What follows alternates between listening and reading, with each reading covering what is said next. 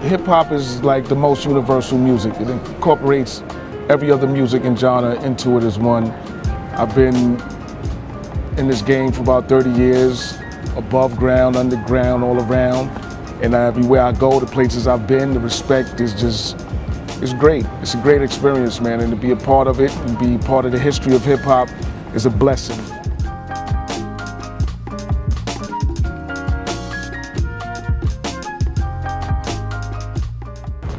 Being a cultural ambassador is like being a leader.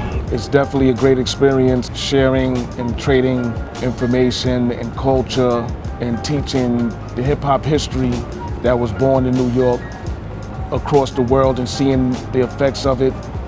The hip-hop community in Russia is beautiful. The hunger and the determination to acquire the skills, to MC, to break, to do graffiti, it's very extraordinary. I can't explain it. It's refreshing. My class was great. They came up with a song. I taught them about concepts, lyrics, attitude, music, and performance. Being out here with Lord Finesse was such a great honor. That's my brother in hip hop. Me and him were able to collaborate back and forth. Like he did a track for the MCs I did, and he put some special work into it.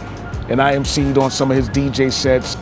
I collaborated with a couple of people out here, Leia, my man Igori, the Intelligent. We've come up with some beautiful things that we plan to set off in the future. Russia is a great place, man. See for yourself, talk to people, get to know people. I would love to come back, man. Hip hop is here, it's alive.